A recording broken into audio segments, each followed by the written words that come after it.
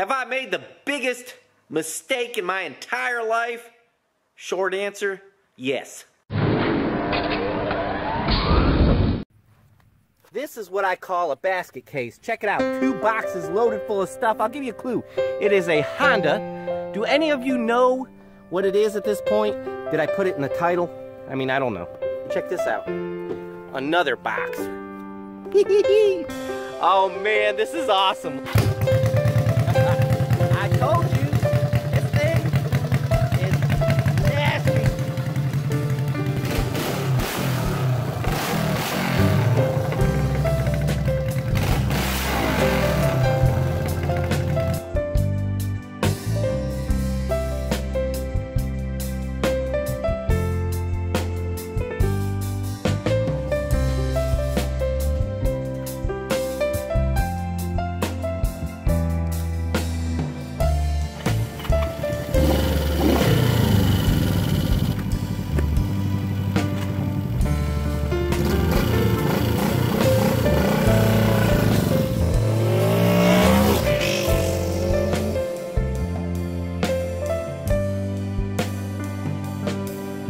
Look, Mom, no hands.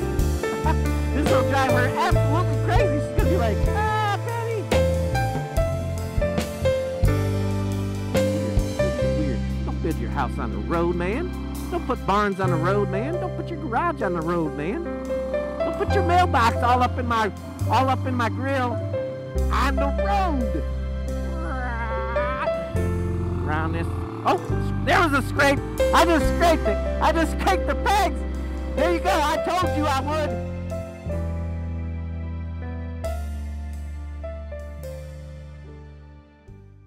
I hate to be the one to break this news to you guys. I tried to get my wife to do it, but she wouldn't agree to it. But the CB350 is gone. It's no longer with us. It's moved on to its new owner, this kind of crazy biker chick.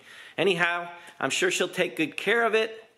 You know, the channels took a big hit, us having to get rid of that bike, but it was just time to move on. We need a little more power, something a little louder. We need a trail of smoke following us.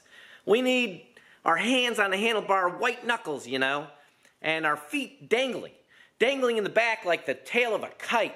Something so that when you kick it over, it rumbles and shakes the ground, scares all the little children away. A flame-throwing, smoking, nasty dragon of a machine. Some of you already know this bad mofo sits in hibernation over here in the corner of the garage. And here it is, time to unleash the Titan. That's right, a 1972 Suzuki T500 2-stroke nasty machine. The Titan does not feature any heated handle grips or disc brakes or even a starter. This thing is made for men and serious biker chicks only. Very few dare to hop on something like this, let alone be near it when you start it. Alright, I've had enough fun, but now down to business. This is going to be my daily driver. This will replace the Honda Cb350, and I was waiting till just the perfect time to get to work on it. The perfect time is now because I have a couple of months. It's getting ready to get pretty cold around here, and I have a couple of months before it's going to be decent motorcycle riding weather again. It will take every bit of that 2 months to get this thing going because I plan on rebuilding completely this engine, or going through it, you know, putting gaskets and rings and everything it needs to make it right. Not to mention all the cables and tires and all the wiring, everything else that needs to be done to it. If you're interested in the condition this bike is in, I've already made a video on it when I purchased it. It's been a few months back, but I'll leave a link in the description below for that video. The Z50 is on hold for right now because I can't paint. I'm not going to paint inside, and it's too cold to paint outside. So I have some parts here. Other parts underneath this counter here, I'm going to get them all together and put them in one spot so I don't lose stuff everywhere. And we'll get back to that project, you know, as soon as possible, as soon as the painting weather. And because the Titan's going to take a while and be very time consuming, we're also going to probably be working on this CB360. This thing, I've been working on the fuel tank forever. I'm still working on it, but I'm getting closer and closer to getting it done.